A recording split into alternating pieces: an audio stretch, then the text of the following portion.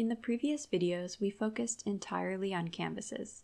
This is because canvases are the key elements of a mental canvas scene.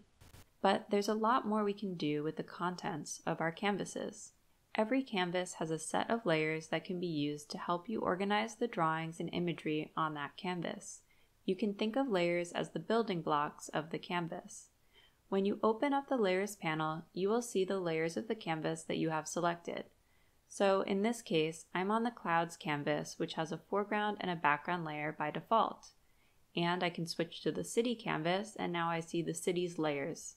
Just like the Canvas panel, we have two states for the layers. It can be smaller, so we just see the thumbnails, or we can expand the Layers panel to see more information and tools.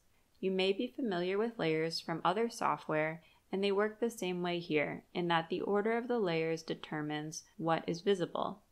Right now, you can see that the city is transparent. As you know, this is because canvases are totally transparent, just like sheets of glass. So let's say we want to fill in the city so it's opaque. Layers can make this really easy. Switch to the background layer of the city. Now let's pick a color. In this case, I'm just going to choose white. Now I'm going to paint in the buildings on the background layer.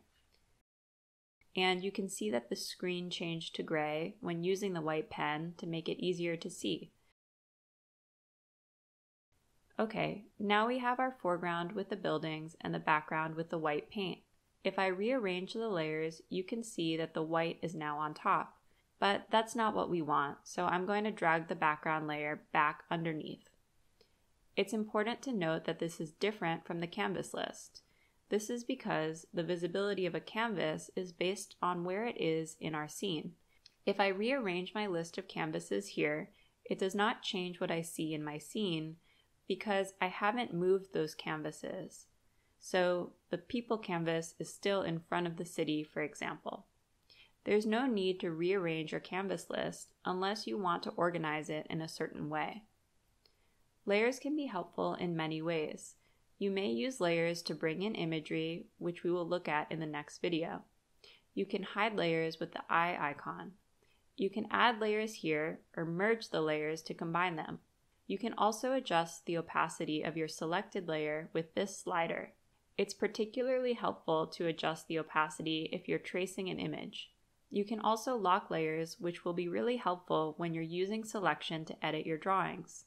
For example, if I want to select the lines of my city, but I don't want to select the white background, I can lock the background layer, and then when I swipe to select it, I'm only selecting the city lines. You can also move content to a new layer.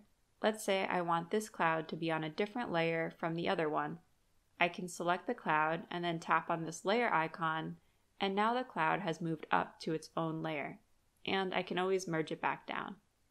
With both canvases and layers, if you hold down or right-click, you will see a thumbnail where you can rename or delete.